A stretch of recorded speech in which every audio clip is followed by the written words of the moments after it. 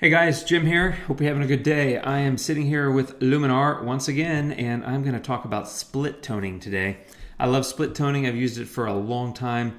Ever since I started using Lightroom, which was a few years ago, I started sort of experimenting with split toning and learning more about it, and I got to really love it. It's a great feature, and it's very powerful, and it's a lot of fun. So we're going to talk about that a little bit. I've got 3 photos. I'm going to try to go through these pretty quick. I've done nothing to them, as evidenced by the fact that you can see dust spots here. I just grabbed a few images and I thought I'd walk through them. So they are untouched, and that's obvious, right? So I'm not here to correct flaws. I'm here to talk about split toning. So split toning, here we go. So if you're not familiar with split toning, it's kind of easy to figure out, or at least generally figure out what it's about by looking at the filter when you open it. So there's a section for highlights and there's a section for shadows, and that's the primary thing to be aware of and where you're going to spend most of your time. As you can see here under highlights and separately under shadows, you can move a slider for hue or saturation or both. You got to use a little bit of saturation, or else if it's at 0, whatever you do to the hue won't do anything to the photo. You can see I drag it all the way over here, it does nothing. As soon as I drag the saturation slider, you can see it starts to add color to the photo. And that's really what split toning is about. It allows you to adjust the tones, both the hue and the saturation, for the highlights separately from the shadows. So it gives you a lot of control over the photo. And so this photo, it's got quite a bit of stuff in the highlights and a decent amount in shadows, so I thought it was a good example. So let me show you what I would do here.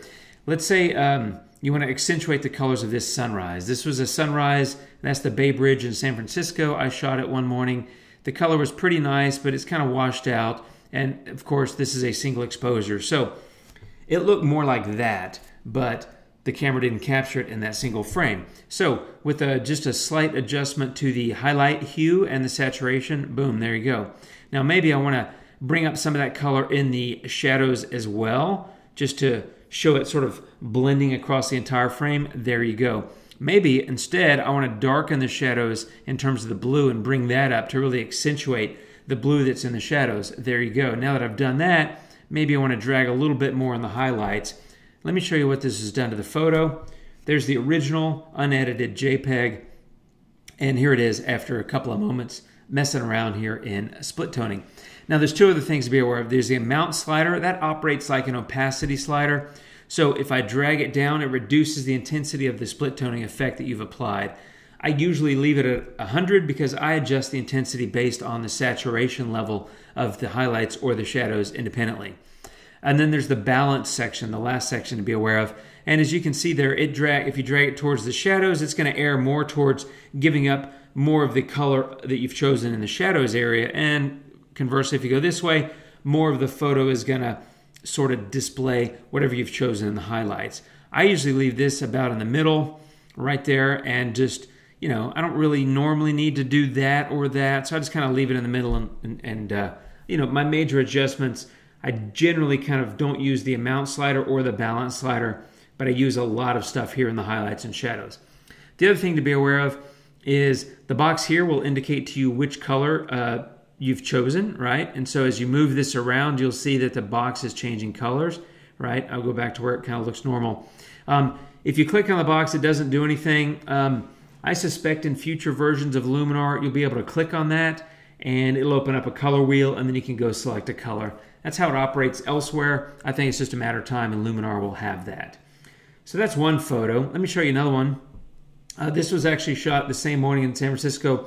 This is the Ferry Building, which is about a 2 or 3 minute walk from where I was standing where I shot that last photo. But it's a beautiful architectural structure. I love it. Every time I go to San Fran, I try to visit here and shoot it just because it's beautiful.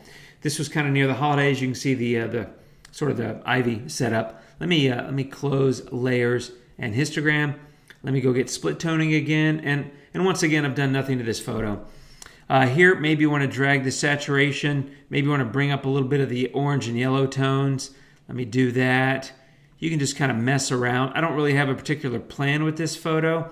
Actually, you know what I'll do? I'll do something like that. And I'll do something like that. So let me show you the before and after. There's the before, kind of bluer here and yellower there. And the after, right? I've gone for, I wouldn't call this a vintage look. However, I'm glad I mentioned that, or thought to mention it, because with split toning, you actually can create some kind of interesting vintage sort of looks. I don't generally use split toning alone if I'm creating a vintage look, but it's a good way to sort of accentuate or complement other things like the curves tool that I would use if I was creating a vintage look. So that's just a quick example there. And then I'm going to show you one more.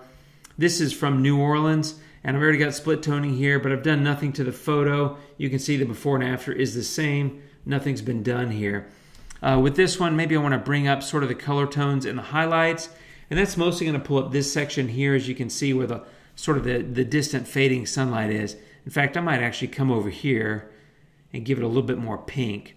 Drag that, and then the shadows, let me, if I can get that properly, maybe I want to do a little bit more of the blue in the shadows, you know, something like that. And now that I've done that, maybe I want to go a little bit more intense there. Again, I don't ever use split toning by itself. I always use it as a complement to other things I'm doing in the image, but it's great for accentuating colors or bringing up colors that may be a little bit sort of obscured. And that's what I've done here. So there's the before, there's the after. May not be to your liking, I totally get that. I just want to demonstrate sort of the power of it. You can also use it for sort of interesting color tones. You can see as I'm moving through here, and let me drag the saturation higher for both of these, just to give you an idea. So, you know, that's kind of an interesting look. It's sort of a, I wouldn't call vintage, but maybe faded, sort of a Blade Runner kind of look or something. But you can do a lot of things just by moving these color sliders around. And that's what I recommend doing. I'll do the same on the shadows. Look at that. I mean, you can get so many. Now, that's crazy, of course. But, you know, you could combine this with the Curves tool, saturation slider to fade it out and start creating vintage sort of, you know, bicolor or toned sort of looks. You know, look at that. That's kind of washed out, faded, sort of vintagey looking. And so again, this one, the reason that more is happening on the shadow slider than on the highlight slider is, if you look at the image, let me turn this off, there's a lot of shadow. And so the shadows dominate this image. And that's something to think of when you're using this tool, because it separates highlights and shadows, and you're trying to accentuate or change color tones in each the shadows and the highlight section. Keep in mind when you're using it, how much of the image is in shadow and how much is in highlight. And so this is a good example of that. So my effect changes here in the shadows tool are having a bigger impact on the photo than they did on the highlights tool, right? So I'm going to go over here and just try that. That's actually kind of cool, not completely unrealistic. And this is also where you might start to say, hey, maybe I want to go a little bit more to the highlights or more to the shadows, and maybe I want to mess with the amount slider as well. So it's just something I invite you to experiment with. I love split toning. It's been used in a number of my presets. I use it on a lot of images. I find that it's really good for sunset type photos to bring up those colors. And again, it's always a complement to other things that I'm doing. But it's a very powerful tool. It's built straight into Luminar, and it's a lot of fun. So have fun with it. Let me know what you come up with. Feel free to tag me in your photos if you'd like to online. I love to see them. And that's it for today, my friends. I hope you enjoy it. Have fun out there. See you next time. Adios.